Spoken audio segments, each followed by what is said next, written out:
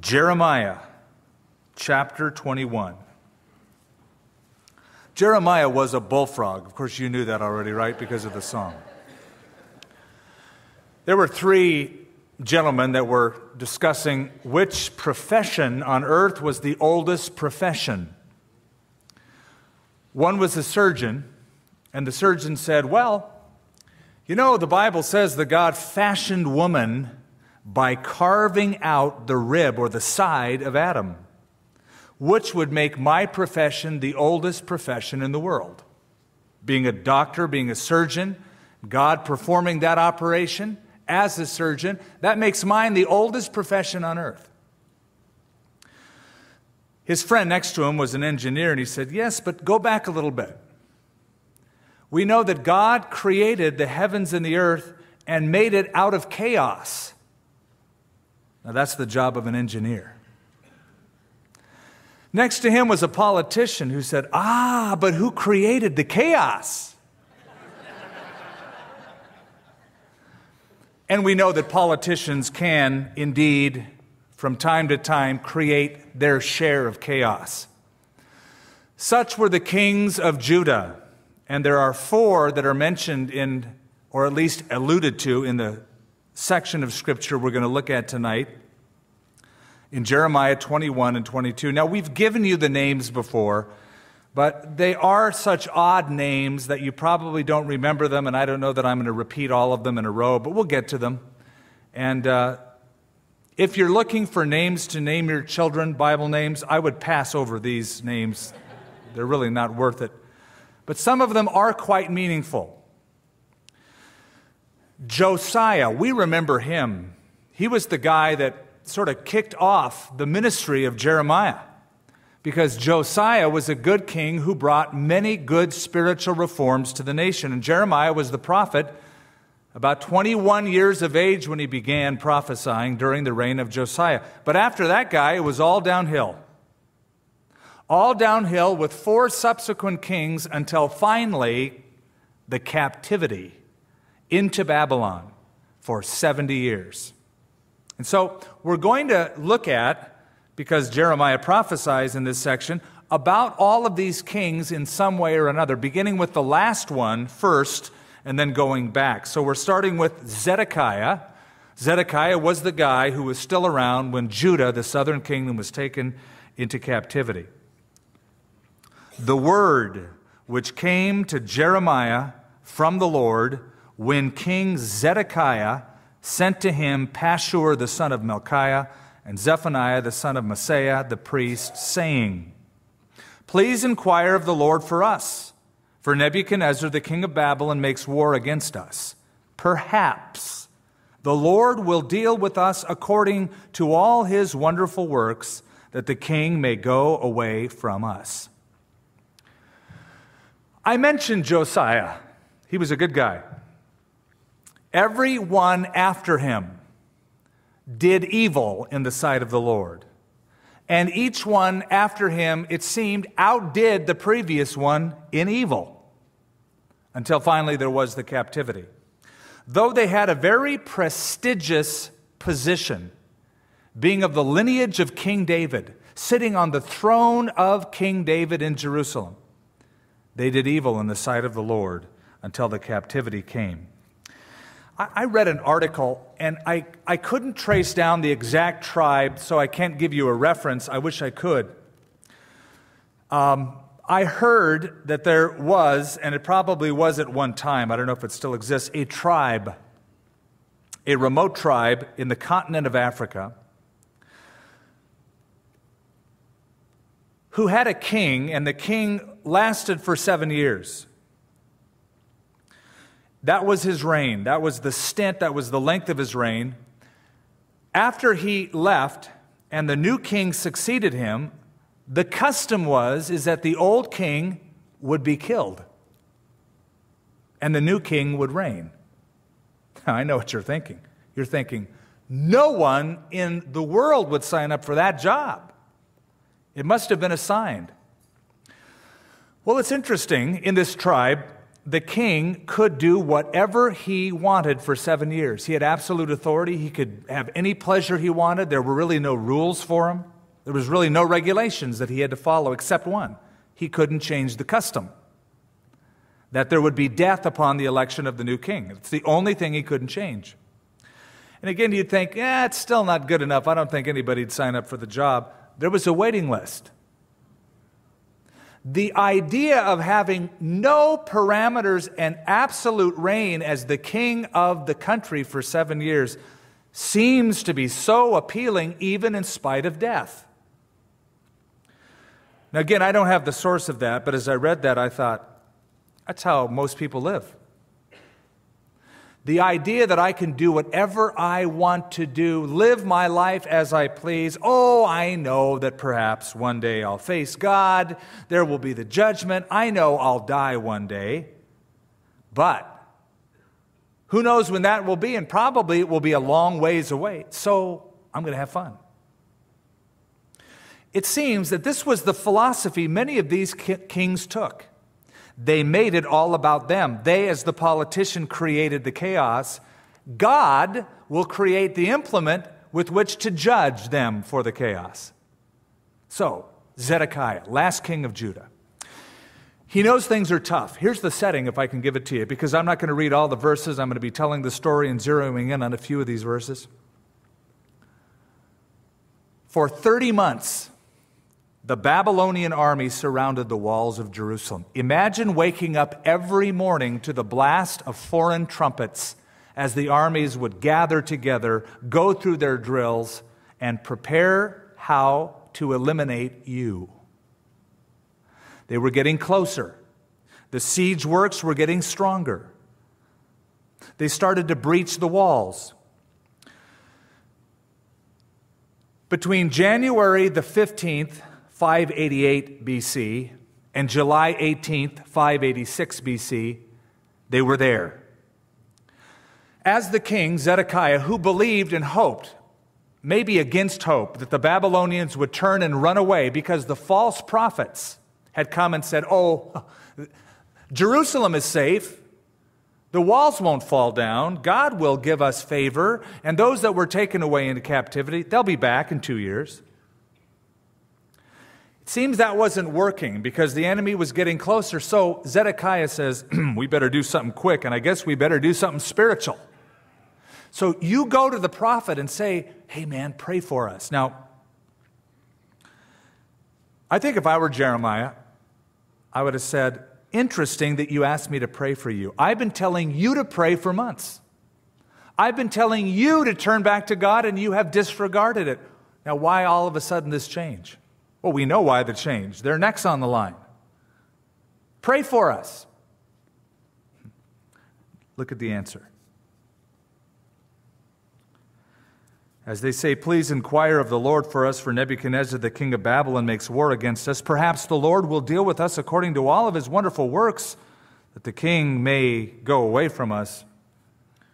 Jeremiah said to him, thus you shall say to Zedekiah. Talk about a gutsy prophet.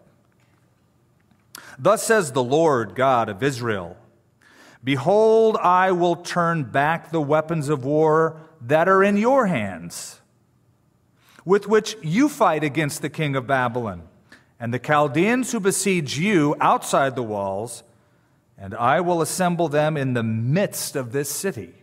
I myself will fight against you with an outstretched hand and with a strong arm. That's Jeremiah's word to them. Because they were willing to have the man of God, the preacher, pray on behalf of them, but they weren't willing to turn from their own wickedness. Just, would you pray for me, please? So Jeremiah says, go tell your king that God isn't going to turn back the Chaldeans who fight against you. He's going to turn you back against them for fighting for them, and they're going to take over this city. And he goes on to say, and kill King Zedekiah, put his eyes out. So here's the word of the Lord, King Zedekiah of Judah. God is going to help the enemies of Israel destroy Israel. That's quite a pill to swallow. This bothers us. It bothers our sense of fairness. We think, well, is it safe being one of God's people?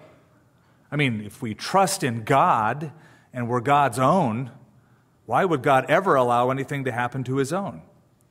This bothered another prophet, by the way, who lived a little bit before this time. Habakkuk was his name.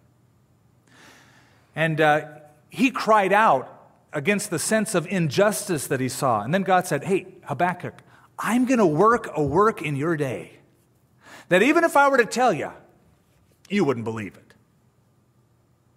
Well, tell me, Lord, what is it? Well, I'm going to bring the Babylonians, your enemy, against you and overrun this city. And I'm going to punish you so severely that in that anxiety you will be running back to me, and I'll restore you. And Habakkuk said, I don't believe it. The Lord said, well, I told you wouldn't believe it. But it's going to be quite a work. And he gets really upset with God because it upsets his sense of fairness till finally something emerges out of that conversation. And here's the kernel of that book, and it has reference to this event. He learned to rest in this: the just shall live by their faith. I don't understand it. I don't get it. They're more wicked than we are. God, you think we're bad. The Babylonians make us look good. I know, but I'm going to use them to make you, my children, better. And here's the key. Trust me. Oh, but it's so hard. This hurts. Trust me. The just shall live by his faith. Now, Jeremiah had to cling hard to that faith because it was hard for him to say those words, even though they were the words of the Lord. So, down in verse 8, now you shall say to this people, thus says the Lord. That was the message to the king. This is to the people. Behold, or check it out. I set before you the way of life and the way of death. He who remains in the city will die by the sword, by famine, by pestilence. He who goes out and defects or surrenders to the Chaldeans, who besiege you, he shall live, and his life shall be as a prize to him. For I have set my face against this city, for adversity, not for good, says the Lord. It shall be given into the hand of the king of Babylon, and he shall burn it with fire. What God was telling them, the people, is exactly what he had told them before. Now, you probably, if you have a pencil or pen, write in the margin of your Bible, and yes, I'm giving you permission to do that. If you'd like. You don't have to. But write in there Deuteronomy chapters 28 through 30, or just Deuteronomy 30. Because when God made the covenant of the law with his people, this is what he told them. Obey me, everything will be great. Disobey me, everything will be really bad. And I'll send pestilence and famine and enemies against you, and they're going to wipe you out. And he spends 2 chapters telling them what to do and what not to do and the consequences. He spells out the terms of the covenant. Then, in chapter 30, he says, see, I have set before you the way of life and the way of death, the way of cursing and the way of blessing. Therefore, choose life, that you and your descendants may live. So God spelled it out, and he said, now you have a choice to make. Obey me, do it. Choose life. Disobey me, you're choosing your own death. So they would have remembered this, those who were astute and tuned into knowing Deuteronomy, and some of them did. Certainly some of the priests understood it. So this is a recap of that. I set before you the way of life and the way of death. It is impossible to be neutral spiritually. I know a lot of people try to be spiritual. You talk to them about the Lord. Well, I don't know. I haven't made up my mind yet. You know, the jury's still out. I'm thinking about this. I haven't decided yet. Oh, yes, you have. To be undecided is to be decided. You made a decision. And I'll ask you, are you following Christ? Well, I wouldn't say I'm really following Christ, but I'm not really against Christ. Baloney. Jesus said, if you're not for me, you are against me. If you don't help gather, you scatter. Jesus made it impossible to be neutral. So here it is, guys. I'm standing before you in the city, says Jeremiah. You see the enemy around you. Here's a chance for you to get right with God. I set before you life or death. Now they're coming after you. You want to live and get along and raise families and do all right? Surrender to the Babylonians. You'll go into captivity 70 years. You'll be all right. You stay here and resist them, you're toast. Well, I didn't say toast. That's the NSV, the New Skip version, but same idea. Put in a few beholds and thus saiths, and you get the idea.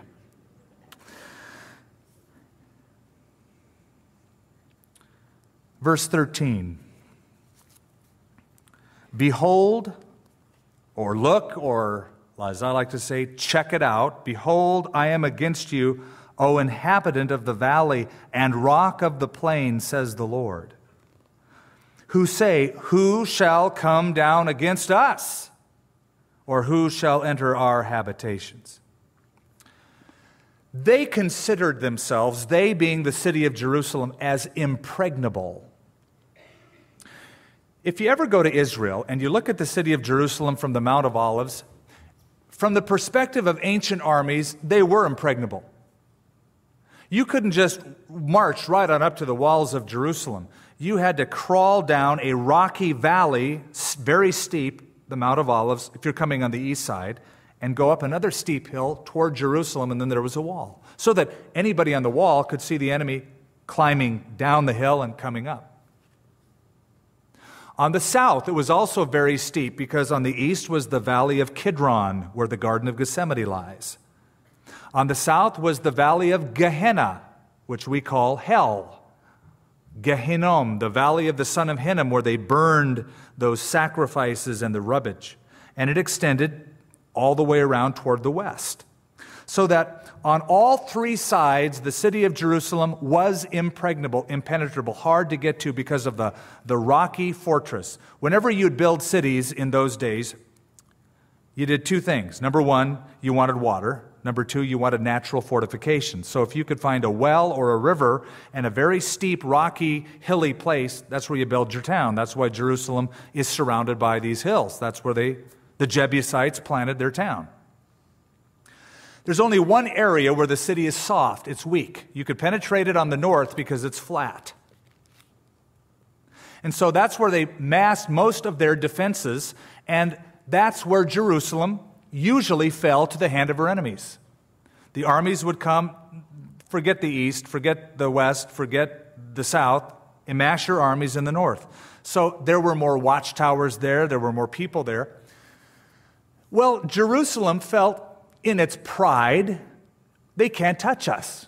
You know, we're this rocky fortress. He says, and rock of the plain. That was their boast. We're a rock on the plain. Nobody can touch us. Who say, who shall come down against us? Who shall enter our habitations? Well, pride comes before destruction, a haughty spirit before a fall.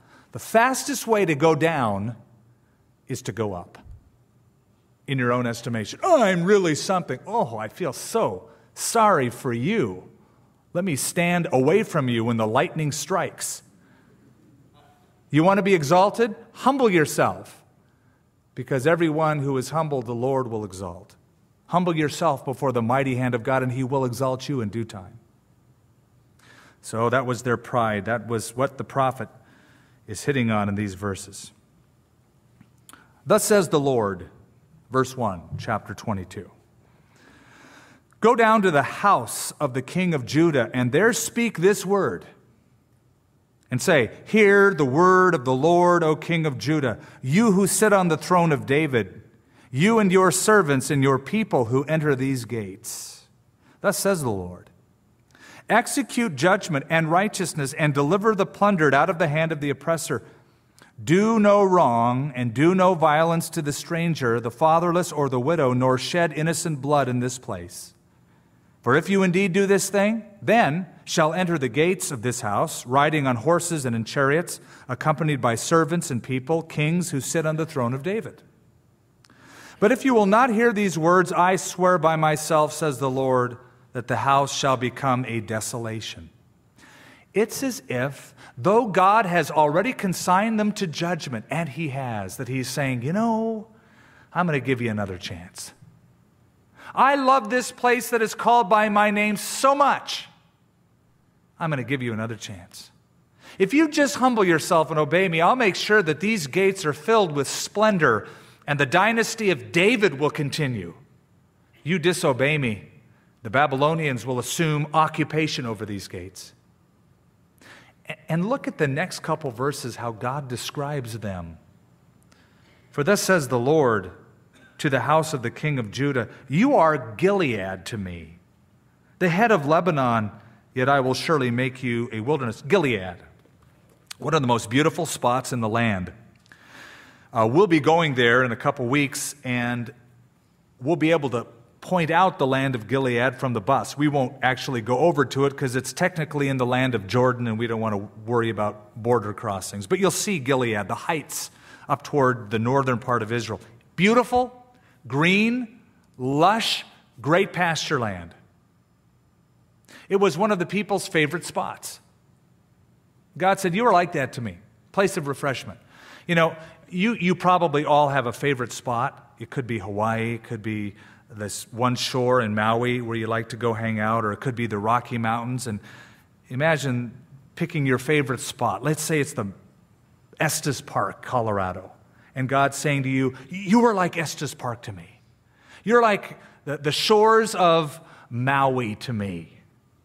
And you go, oh, I can relate to that because that's just refreshing and relaxing.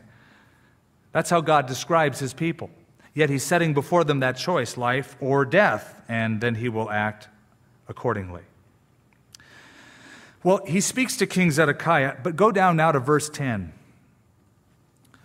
Beginning with the last king, Zedekiah, we now move to the first king that succeeded Josiah. His name is Jehoahaz. Very good. Now, Jehoahaz didn't last long. He was only on the throne for 3 months. Then he was deposed by the Egyptian king. And so we read this, weep not for the dead, nor bemoan him, but weep bitterly for him who goes away. For he shall return no more, nor see his native country. When he says, don't weep for the dead, he's referring to King Josiah. By this time, Josiah is dead. Josiah was killed by Pharaoh Necho of Egypt. Pharaoh Necho, after Jehoahaz came onto the throne, deposed him, took him away. Josiah is dead, Jehoahaz is alive. And God is saying, you know, it's better to be dead Josiah than living Jehoahaz. Because living Jehoahaz is going to have it really bad. Dead King Josiah has it really good because he was a good, godly, righteous king. There's a principle there. And I'll get just blunt about it. A dead Christian is better off than a living heathen. He is. In Psalm 116, the Lord says that He takes pleasure in the death of His saints. And so do His saints. Because if you die in the Lord, you are immediately in God's presence.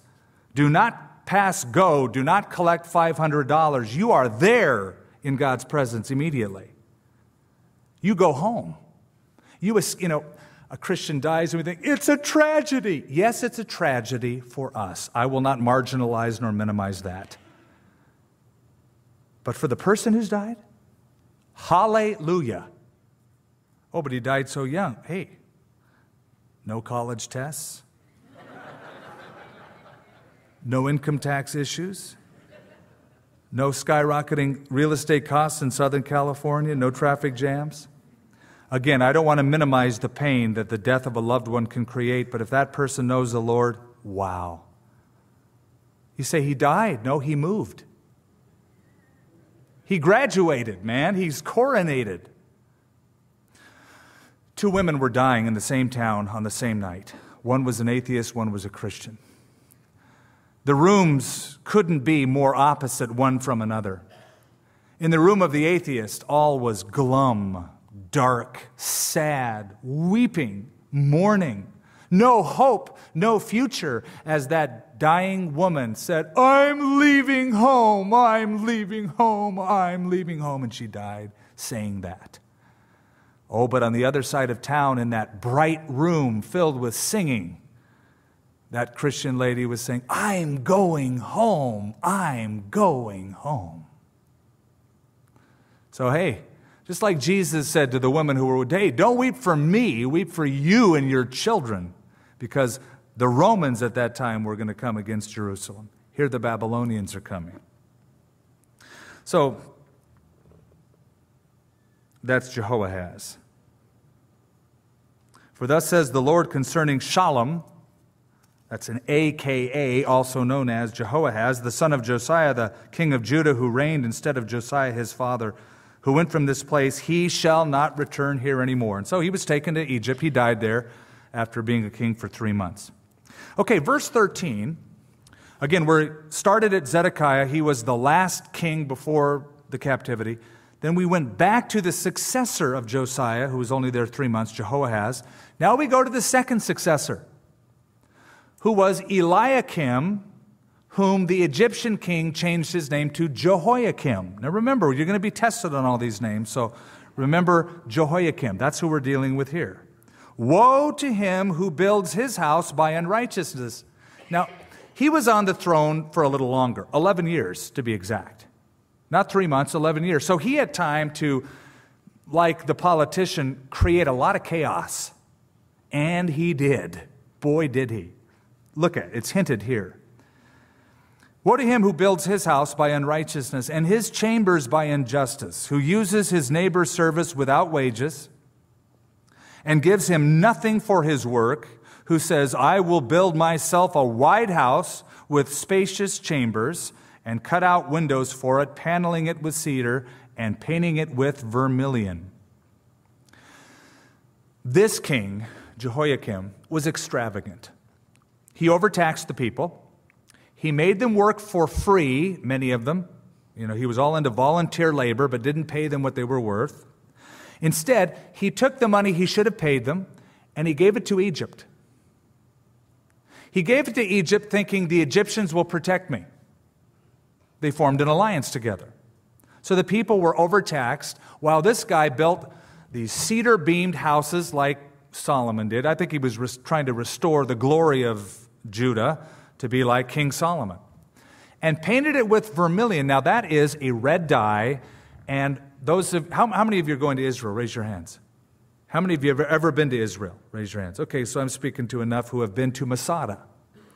And on top of Masada, on the northern part, you can see it's covered by glass now, this beautiful painted palace called the Northern Palace of King Herod.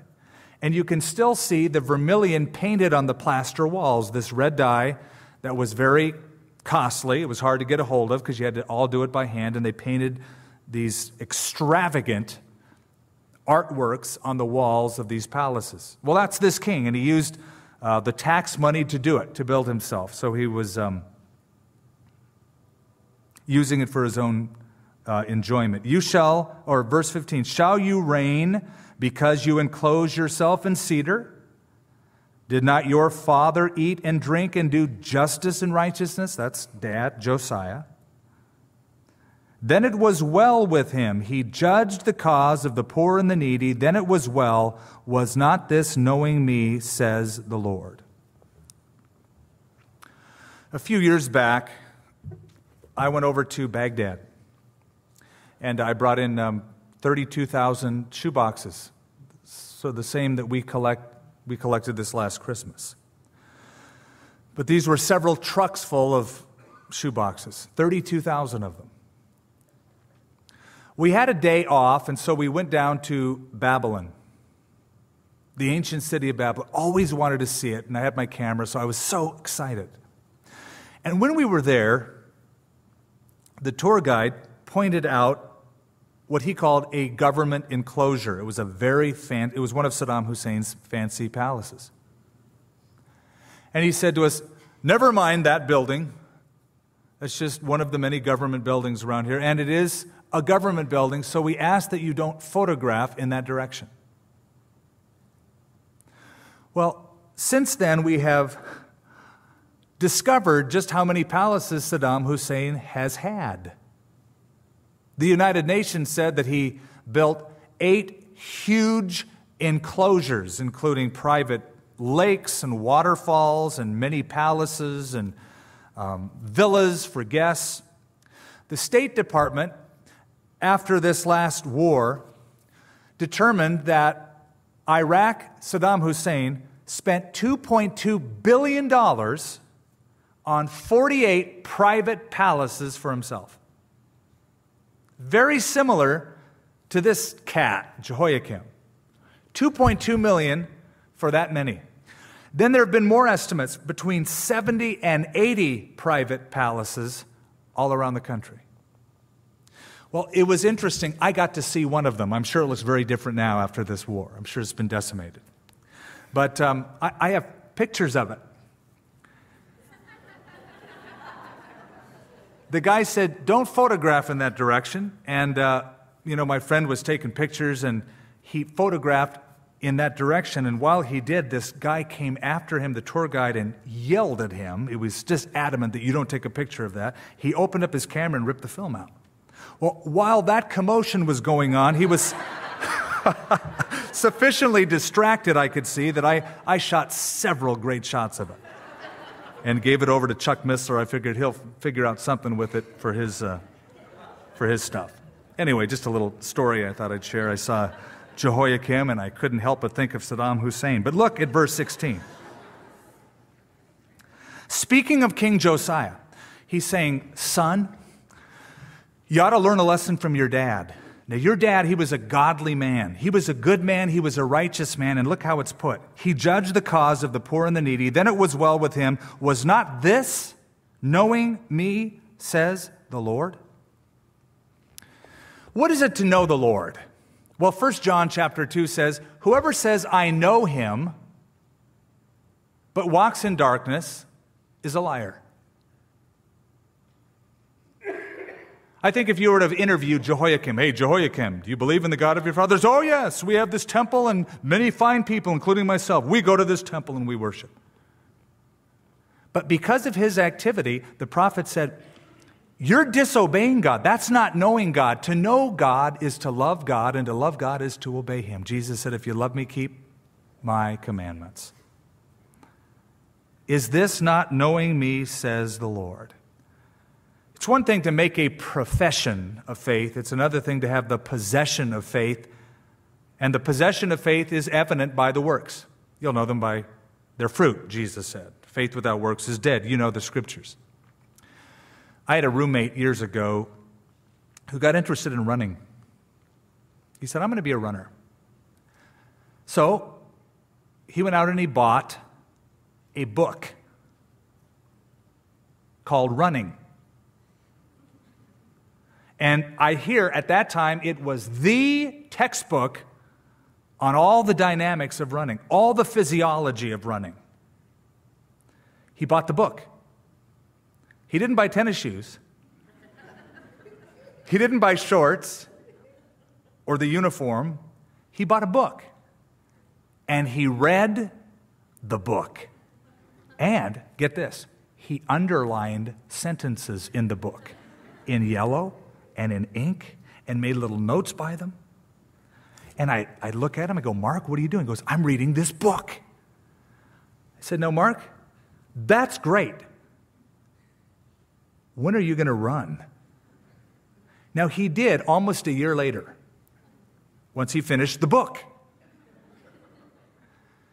During that time, if you'd asked him any question about running, he was like the resident expert in our neighborhood. He could tell you everything about the physiology of running. He wasn't a runner until the day he put those shoes on and went down the street and applied all of that knowledge he had memorized and underlined and wrote notes about. You see where I'm going with this. We have the book. We underline it. We memorize it. We have yellow marks and pencil marks and all sorts of marks. But here's the prophet saying to this young king, Jehoiakim, your dad, now he was different than you, buddy boy. He obeyed the book. He lived the book. He lived in righteousness. And when you do that, that's when you know God. And you, King Jehoiakim, you don't know God. But I got the book. Great. I'm reading the book. Hallelujah. Let me know when you start doing the book. That's the knowing of the Lord that his father was so famous for. Well, the prophecies go on until we get now down to verse 24. And we highlight another king. As I live, says the Lord, though Coniah, he was the king now right before Zedekiah. Remember we started with Zedekiah, and then that was the last guy. Then we moved all the way to Jehoahaz, Jehoiakim, then there was Jehoiachin, and now there is Jeconiah or Coniah, or there's another name he went by, Jehoiachin. So I know it's confusing because you think, well, which one was it? I guess it kind of depended what day of the week it was. Today I'll be Coniah, now I'll be Jeconiah, now I'll be Jehoiachin, but all refer to the same character. As I live, says the Lord, though Coniah, the son of Jehoiakim, the king of Judah, were the signet on my right hand, yet I would pluck you off. And by the way, he was plucked off. He lasted on the throne 3 months and 10 days. He was the 100-day wonder. That's all he lasted. He was taken over to Babylon because he rebelled against Nebuchadnezzar. So the people in Babylon thought he was still the king, but he wasn't. Zedekiah was reigning in his place in Judah. But anyway, let's go back to the prophecy. Though Coniah, the son of Jehoiakim, or Jeconiah, were the signet ring on my right hand, yet I would pluck you off. Now, a signet ring, I have a wedding ring. If I were a king, on my right hand, I would have a signet ring that would have my seal on it. And because it would have the seal of the king, it would give me identity and authority. Identity and authority. The word Coniah means establishes. Jeconiah means God establishes. This is what God is saying. Coniah, your name means establishes. Though you are the signet ring, I am disassociating myself with you and disestablishing you. I'm disassociating myself with you and disestablishing you. Though you were the signet on my right hand, I pluck you off. And I will give you into the hand of those who seek your life and into the hand of those whose face you fear, the hand of Nebuchadnezzar, the king of Babylon, the hand of the Chaldeans. So I will cast you out and your mother who bore you into another country where you were not born, and there you shall die. But to the land to which they desire to return, there they shall not return. Is this man, Coniah, a despised, broken idol? Is he a vessel in which is no pleasure? Why are they cast out, he and his descendants, and cast into a land which they do not know? O earth, earth, earth, hear the word of the Lord. Thus says the Lord, write this man down as childless, a man who does not or shall not prosper in his days, for none of his descendants shall prosper sitting on the throne of David and ruling in Judah anymore. If you were a Jew in those days awaiting the Messiah, this verse would shock you, what we just read. It's very significant. And I want to unravel it for you.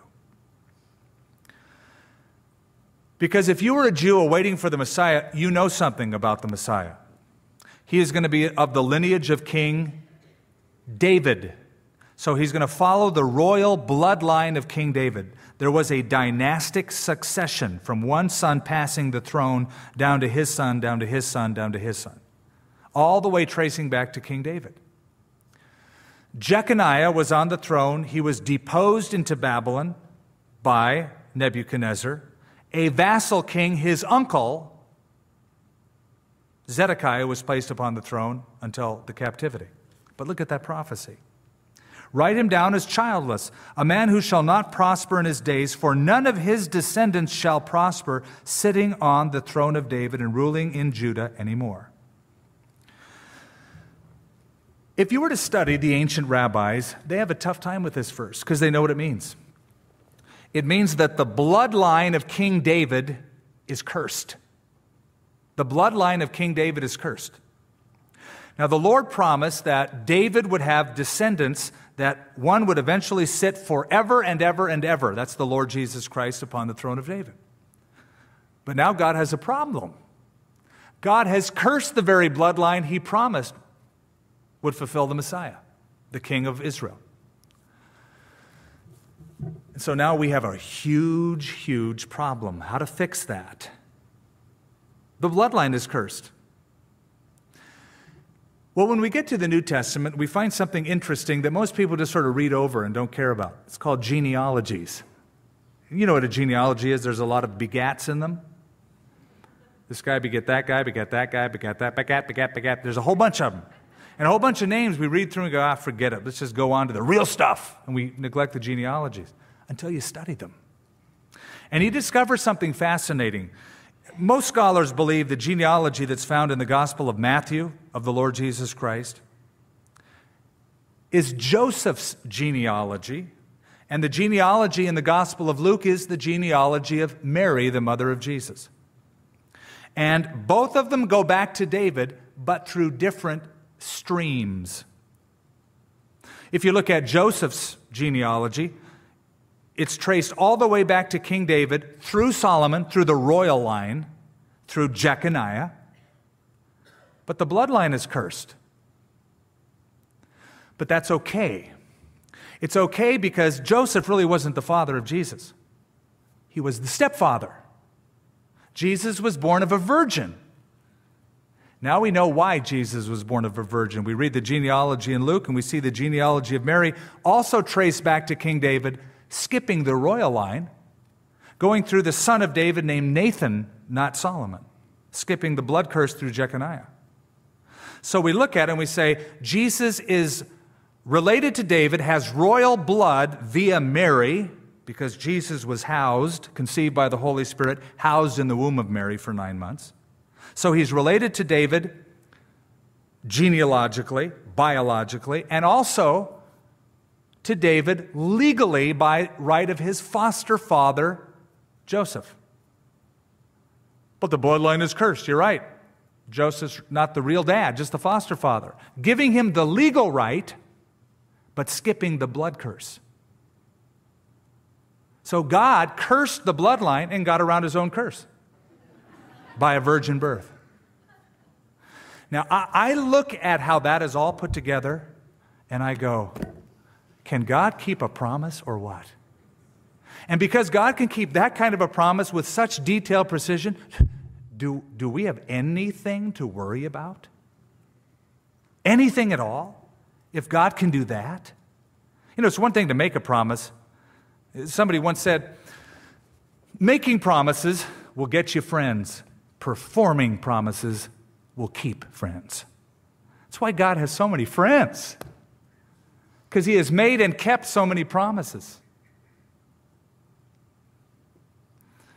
And even though God will act in judgment, the curse we bring upon ourselves, God will also act in love and mercy to forgive a world that is condemned. The world is condemned, by the way, apart from Christ. I read a story of two friends who grew up in Australia. One became a banker. One became a judge. The banker, as he developed his career, became corrupt. Extortion and other illegal practices ended him up in jail. It was a high-profile trial, and what made it more intriguing is the judge that this banker was going to appear before was the judge who was the best friend growing up of this banker. Everybody wanted to know, will justice be served? At the trial, the judge was very solemn with his friend the banker, and he leveled the strictest, most severe penalty he could in the courtroom, and the gavel went down, guilty, and everybody gasped. Wow, the judge really gave it to him. The stiffest possible fine. And then the judge stood up, took off his robe, walked over to his friend, began to weep, and he said, I've sold my house, and I have paid your fine. He acted as judge, But then he took off his robe and humbled himself and acted as friend to redeem his friend. Can you think of a better picture than that of the Lord Jesus Christ, who took off his royal robes in heaven and came down to this earth and said, I'm not calling you servants anymore. You're my friends. Greater love has no man than a man would lay down his life for a friend. God keeps his promises, and the greatest promise was the cross. And if you haven't received the Lord Jesus Christ as of yet tonight, that's a promise God will keep to you if you let him. He'll forgive you of all your sins and cleanse you from all unrighteousness if you let him. That's the kind of friend he is. And if you're suffering in any regard tonight or carrying any burden, you go back to the promises of God, who keeps those promises with great precision. Let's pray. Lord, you know our conditions, our thoughts, our direction, the things we wrestle with, the things we stew over, the things that keep us up at night. And we reflect just briefly on the promise that you made to this nation of Israel, that there would never lack a man to sit upon the throne forever and ever. And then we find this blood curse. And we see how you solved the riddle by having your son be born of a virgin, so that when the blood was shed from the cross, it was the very blood of God. As Jesus, conceived by the Holy Spirit, birthed from Mary, has the legal right as well as the biological ties, and will one day come back and rule and reign forever, and for a period of 1,000 years rule and reign from Jerusalem as Messiah and as the greater Son of David. So, Lord, we close tonight wanting to make a statement of our trust and our faith in you. We bring the things we're struggling with in the light of what we've just read, and we realize who we're dealing with. You keep your promises. Fulfill them, Lord, to these, your people. And Lord, I'd pray for anyone tonight who may come with a friend or have come over a period of time and they're not really sure if they have asked you to be their Lord and Savior or if they're living a life of righteousness. We don't know if they really know you, and maybe they've even wondered that. Tonight they want to make sure. They want to make sure that it's not just religion, but that they have made a personal commitment and surrender to you. Or maybe a commitment has been made some time ago and there's just a real desire to renew that and make it fresh and real. As we're praying just now, before we close with a song, with your heads bowed, if you want to give your life to the Lord, surrender your life to Him, would you just raise your hand up? Maybe you've never really done it before and just surrendered your life totally to Him. Raise your hand up. You're saying, pray for me as you close this service. I'm going to do it tonight. I'm going to give Him my life. Just raise your hand up in the air and I'll pray for you. Anyone at all?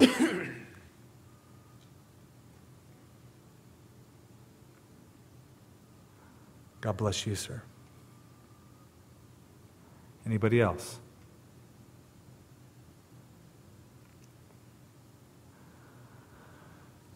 Oh, Lord, thank you for your sweet peace that's filled this room and filled our hearts. And we just pray for our brother who is becoming our brother because he's putting his trust in you, and because you're becoming his father, then he becomes our brother.